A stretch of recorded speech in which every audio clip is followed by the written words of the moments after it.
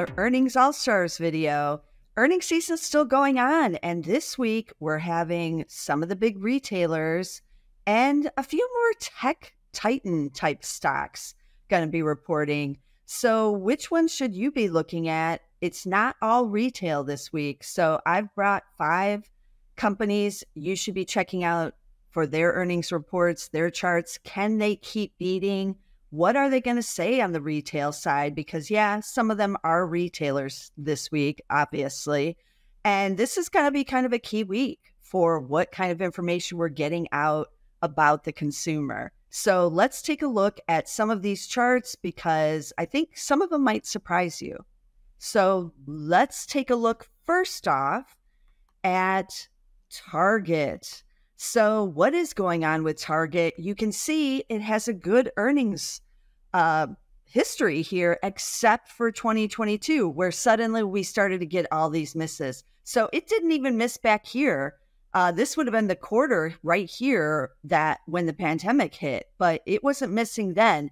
We were only getting these huge earnings beats because of the pandemic, because we were all racing out and buying desks and everything else.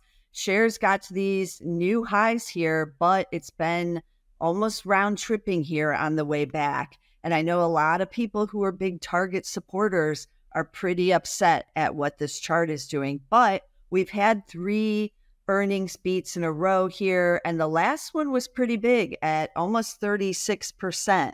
Now, the shares have gotten a lot cheaper. They were pretty expensive there during the pandemic rally, but now back down to 14 times. Still paying that dividend, yielding 4.1%. So what will they say this quarter, or will it even matter? Because even after these 3 beats in a row, we still have the shares turning lower here still. So this is one that everybody's definitely going to be watching this earnings season. And then I wanted to switch over to one of the big tech companies that's going to be reporting, Palo Alto Networks. Look at this chart. It's just fantastic. Cybersecurity side, no misses in 5 years. It just doesn't get any better than this. It's also hovering right near its 5-year highs there. Year to date, though, shares up 81%. But on the flip of the target valuation, Palo Alto Networks now trading at 47 times. And that's a little bit of a warning for me, especially as the economy starts to slow. I know they're in a hot area. There's no doubt about that. And it's got this great earnings surprise track record. But even last quarter, just a 12% beat, 19. This was a bigger one here, 34%. But we're waiting to kind of see, can their business slow down? Or if it doesn't, what are you willing to pay for these earnings? Right now, the street's willing to pay 47 times for these earnings. That's more than any of the Magnificent Seven. So this is definitely going to be one I'm going to be watching on the tech side this week, along with Cisco, ticker CSCO, also one of the big techs you should be watching. But I'm going to switch it back over to the retail side because that's still the prominent area that's going to be reporting. And the other big one, in addition to Target, is going to be Walmart, ticker WMT. This chart looks a lot different from Target, and it's busting out to new highs, as you can see. It's got 5 beats in a row, pretty good earnings surprise track record with just those 3 misses. So I like that as an investor.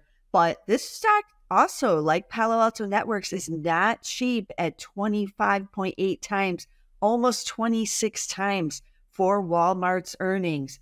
And while those earnings haven't been bad, it is a slower grower than it was, 20, 30 years ago. So it is still, as I mentioned, pretty expensive here. You do get a dividend, but yielding now only 1.4%. But this stock has some momentum, and we'll see what it does this quarter. And then I'm going to stick it on the retail side with Williams-Sonoma. I like these furniture companies. I've talked about Williams-Sonoma many times. It's only got this one miss last year as the rates went higher and home sales dropped. So do furniture sales. And then it missed, but just barely 1.6% miss. But what's going on with these recent beats? So this was a 14 percenter. Then we had a 9 percenter, and this one barely beat 1.6%. But the shares are off the recent sell-off here, and year-to-date up 29%. 2 years, though, still down 29.5%, but it isn't retracing, not yet, back all the way down to these 2020 lows, which is when the pandemic boom, really took off. Everybody was staycationing, buying outdoor furniture, the school desks for the kids, renovating their homes, hating, their dining room set or whatever, and buying up furniture galore. Plus the super red hot housing market meant a lot of furniture sales as well. That is all cooled down, but what does valuation look like? Williams-Sonoma now trading at 10.6 times. So it is pretty cheap here with a dividend yield of 2.4%. They've always been shareholder friendly, so they've always kind of kept that dividend on the little elevated side. But they are one of the top furniture retailers. I'll be interested to see what they report this quarter. And then we're going to wrap it up, staying on the retail side with the Gap.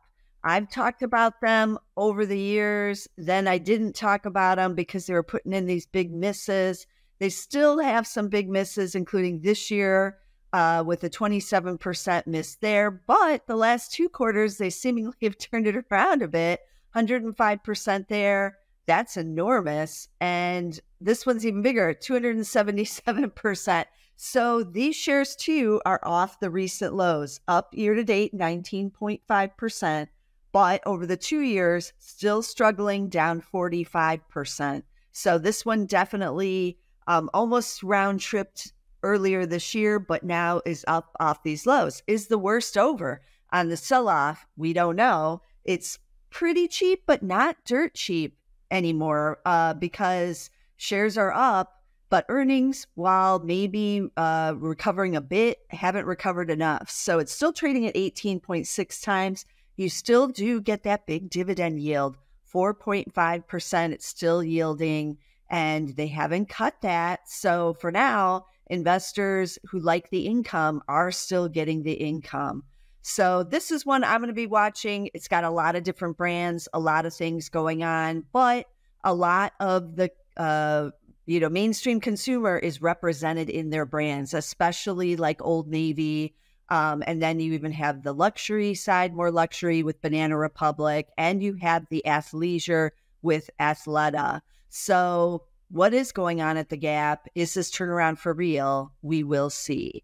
So as you can see, I'm bringing some interesting charts to you this week, and the retail side is a mixed bag. We won't know until we get these reports in what's really going on out there, because furniture is different than retail versus even food, which is what Walmart and Target have a big component in as well. We're also going to get Home Depot this week, ticker HD, and that's going to be a key one for, appliances, home renovation side, and all of that good stuff as well. What's going on there, especially with these rates being higher? Is anyone remodeling their kitchen with the higher rates? We will see. But as I mentioned, there's a lot going on. You want to be sure to subscribe to get all the Earnings All-Stars videos. We still have a little bit of time left in this earnings season. It's not quite done yet. So I'll still be doing some more Earnings All-Stars charts as we move forward here. We still haven't heard from NVIDIA yet.